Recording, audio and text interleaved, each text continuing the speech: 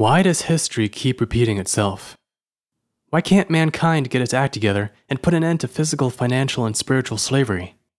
Maybe it's because every attempted solution has failed to address some very fundamental human weaknesses. Until these critical flaws are overcome, change will remain superficial as the old problems keep resurfacing. The first weakness is that our perception is limited to only the 5 physical senses. In being unable to see anything beyond the material universe, we are lured into emulating its ways, into acting like animals or machines even though at the core we are spirit. It also blinds us from seeing our occult enemies and the non-physical control structures and energies that they employ. Like an iceberg, most of the Matrix control system is hidden from view. For that reason, humans are like puppets being pulled by invisible strings. Sooner or later, mankind must develop clairvoyant powers.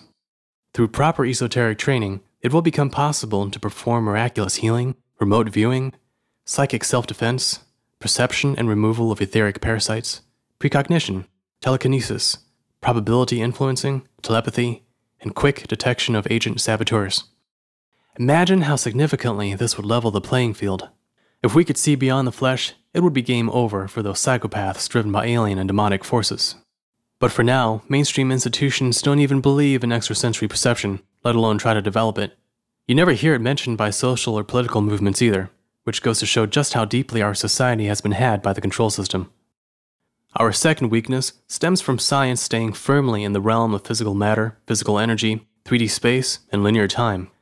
This holds back the necessary revolutions in technology that would overcome scarcity and environmental destruction. Our primitive technology also makes Earth physically defenseless against alien forces, giving them the strategic upper hand. Therefore, we must move towards a higher type of science that makes use of energies and principles still unexplored by the orthodox. Examples include scalar physics and demiurgic technology, which employs zero-point energy, longitudinal electromagnetic waves, force-free gauge potentials, and etheric energy to accomplish the seemingly impossible. They would allow for free energy, anti-gravity, invisibility, and time travel. Without such technology, the human race will continue being preoccupied with physical survival, competition over dwindling resources, and dependence on the few who control these resources.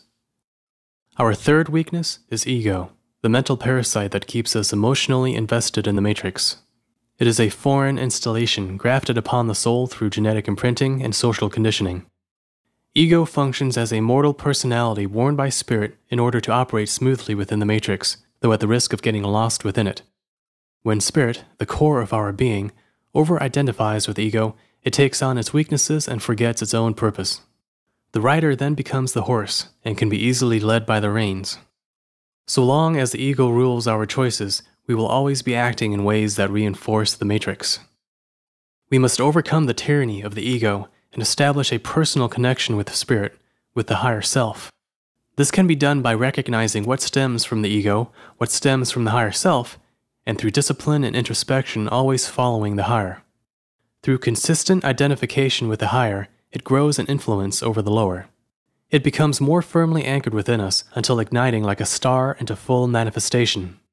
We can augment that process through a cultivation of intuition, meaningful dreams, synchronicity, and deep contemplation. We can increase the clarity of the connection by nurturing noble feelings such as compassion, beauty, understanding, love, and empathy. Without a connection to spirit, we remain wanderers without compasses and lamps without fire, lost in the darkness as so many currently are. The fourth weakness is ignorance, stupidity, and naivete, which keep us from making informed decisions. Deception succeeds only when invited in by lack of awareness. Mankind's problem is not so much the forces who seek to control it, but the scourge of public ignorance that sustains and regenerates these forces. Therefore, we must increase awareness through a combination of study, observation, experience, contemplation, and most of all, revelation. This requires a deep love for truth and learning. We must train our intellects without compromise and become very familiar with logical fallacies and the spiritual warfare strategies used against us. The intellect is not something to throw away in favor of the heart. Rather, both should be developed in parallel and brought to perfection. The more informed we are, the smarter our decisions. And the smarter our decisions, the better our future. And the fifth weakness is humanity's unquestioned faith in consensus reality. Consensus reality is the way that mainstream society perceives the world, the way it works, what every individual must do to survive in it, what is permissible, and what is impossible. It is the map drawn by the matrix to chart our course through life. We are taught to assume that the rules and limitations of the many apply to us without exception. We must disentangle ourselves from consensus reality. This will only happen when we begin living by the principles of a secret divine reality that exists around and within us. Which jurisdiction you enter depends on where you are positioned on the sliding scale between ego and the higher divine self. It depends on where you place your root assumptions, your emotional center point, or your mental dwelling point. By entering the jurisdiction of the higher, we overcome the authority of the lower. What the mainstream deems foolish, risky, or impossible then becomes the norm. Anomalies and miracles become the new reality. The only way to beat a rigged game is to play by a different set of rules. These unquestioned vulnerabilities all stem from the same fundamental problem, that of spirit being overcome by the darkness of the material universe. The transcendence we seek is not about escape and avoidance. It is about the mastery of the higher over the lower. The real solutions are rooted in the above, whereas the weaknesses arise from below. We cannot defeat the below using only the tools and methods of the below. Attempting to do so merely replaces one control system with another, and that is why all human revolutions, social experiments, and utopian attempts have failed, for they have ignored the fundamental problems I've outlined. These weaknesses reinforce each other. Where three are overcome, the other two eventually produce defeat. All must be overcome together if mankind is to permanently secure its freedom.